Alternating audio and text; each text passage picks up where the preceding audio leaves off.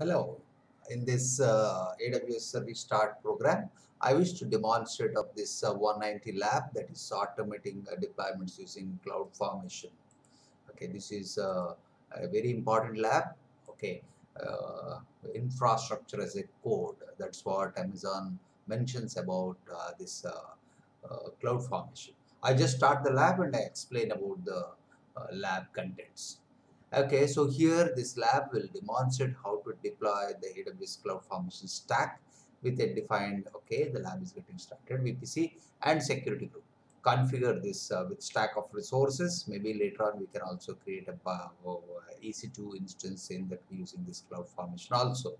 Terminate, okay, using this, yeah, using this template. I mean, will be the stack.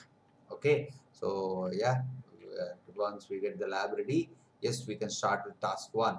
So meanwhile, I'll also download this task1.yaml file. This is a YAML file. You can view this YAML is the yeah is contains the code of this CloudFormation template stack. YAML is ain't markup language. You can open this one using this either Notepad++ or using Notepad. Okay, any of these applications should be okay. I just open using this Notepad++ if you have. Otherwise, you can open through this Notepad. So here you see this one. Meanwhile, I'll explain about this template. So you have all the resources. You just go through. See, this is parameter section. This is resource section, and also you see there is an output section also should be there. Yeah, here you see this one output section. So the parameters are the parameters which you are defining actually. You see this one, this is VPC CADR you are defining. Is asking about the two CADR for defining the VIP. I mean ranges 10.0.0.0 /20 and /24. This is a string. In resources, the infrastructure what you are deploying will be mentioned in this particular one. So the template is the VPC, and also you can see the security groups, etc. also published along with this, along with you can in this particular the subnets, etc. are also defined. And now the outputs you can see this is the VPC security group is deployed. So this is the name which is there, value of so and so has been deployed. So this is about this task1.yaml. Okay, just wait till the lab is ready. So already yes, the lab is ready. I click this AWS. It will open a new window. Yeah, if you get any kind of errors like this, just log out and log in back again. Okay, because the previous session is not properly closed. Yeah, I'll also duplicate this session. Maybe later, I'll also duplicate this session. So the first one I can make use for this EC2, or maybe I can also use this CloudFormation, and the other one I'll use this for CloudFormation.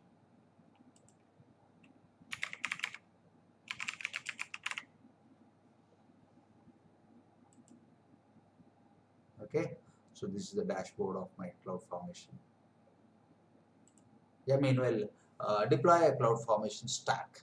So yeah, I have already downloaded. We have explored a little bit. Go to console services. Yes, we have gone through. Create a stack, upload it. You see this one. This is the main dashboard. This is, as I mentioned, this infrastructure as a code. You can see the code is written in JSON or YAML. I took now YAML code.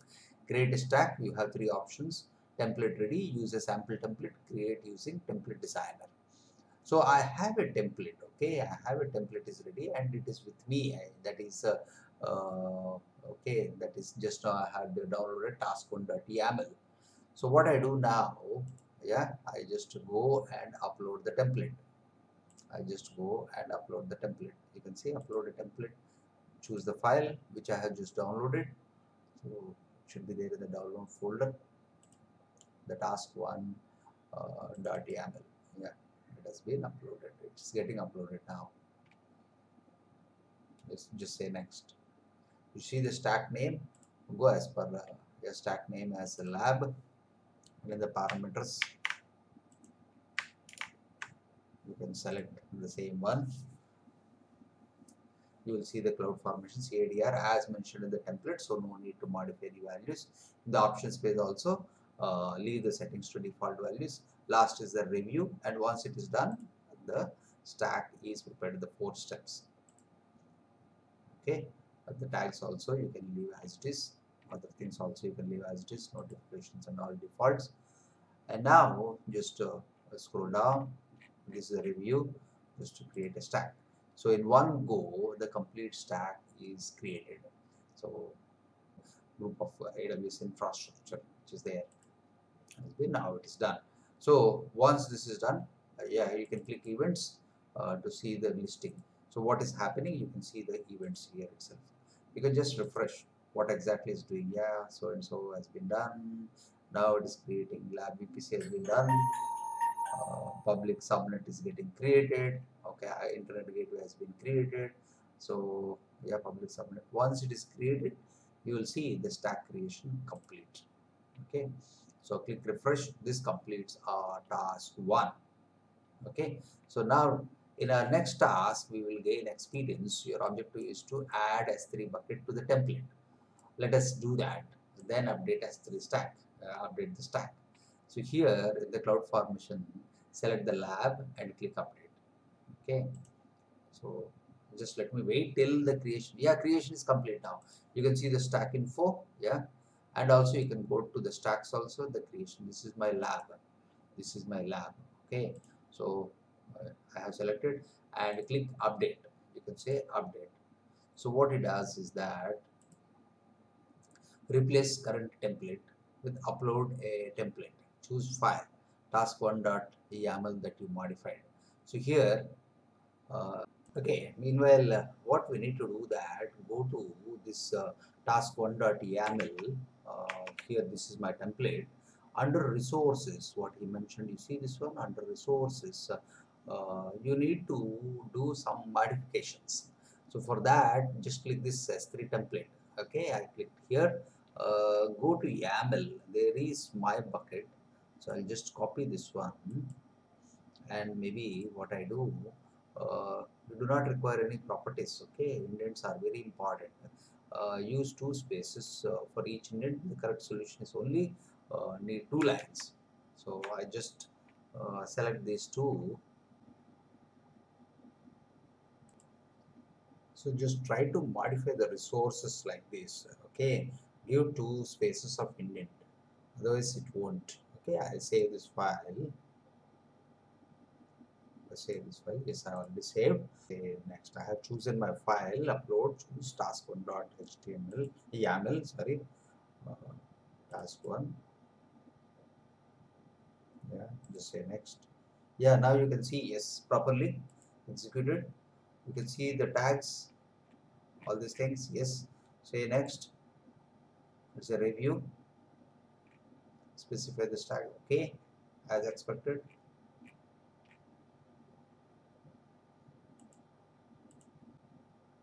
Okay, you can see some changes. Let me check. Yeah, you can see the changes here. Add S3 bucket so and so.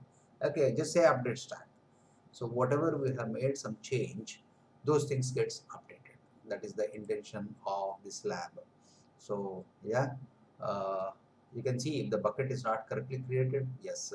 So if you want, yes, this is your sample as a download.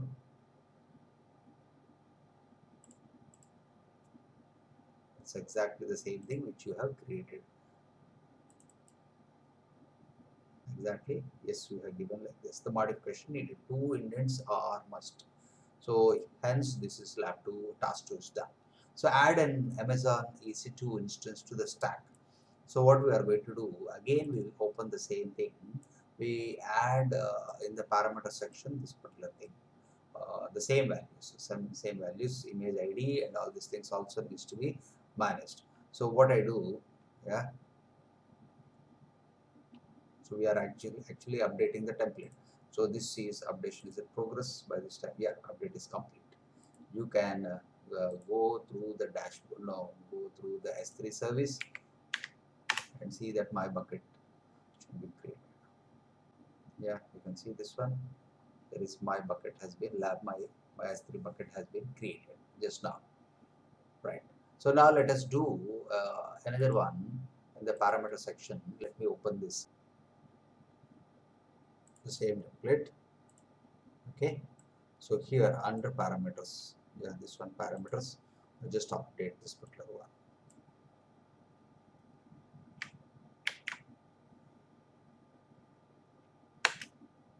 Okay,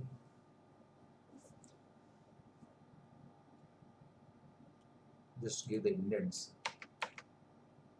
right? Amazon Linux AMI ID, the type is so and so parameters, Amazon Linux latest Amazon 2, and this is the ID which has been given to retrieve. So once this is done, I can go back again to, yeah, this updation is complete. Go back to stacks, select your lab, and then maybe you can say update, replace current template, upload a template. After this troubleshooting, we need to insert all these parameters t3.micro, yeah, this AMI and also your name, app server, all these things also needs to be inserted along in the resources space. Okay, the instances properties itself. So once this is done, otherwise you can even compare with task3.yaml. So there is this file to the task3.yaml, which modifications has been done. You say next, you should see the Linux AMI ID and see this, yeah, scroll down and say review. Yeah, this should also show you the changes. Yeah, it's coming, change set is in progress. This operation may take just a few minutes. Yes, the bucket is there, you have added instance also. Yeah, if you there is a remove script also. Yes, yeah, just you can update the stack, so it will make all the necessary changes. And even in if you go to yes EC2,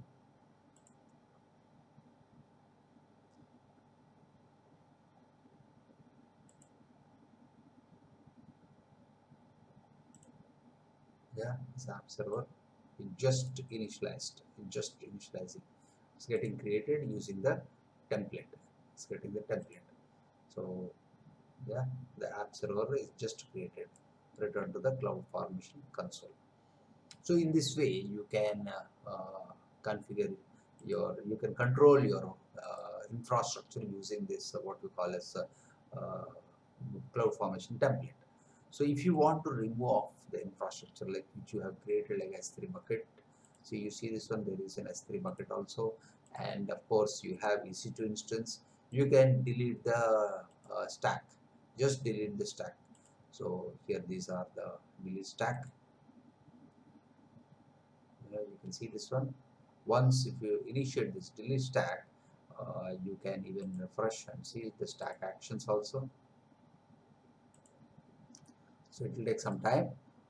The all the behind infrastructure which you have created, yeah, it has been getting terminated also. The deletion after some period of time, all the infrastructure. This completes our lab. Okay. So once this is done, you can end lab. Say yes. Okay. That's all. Thank you everyone. Bye.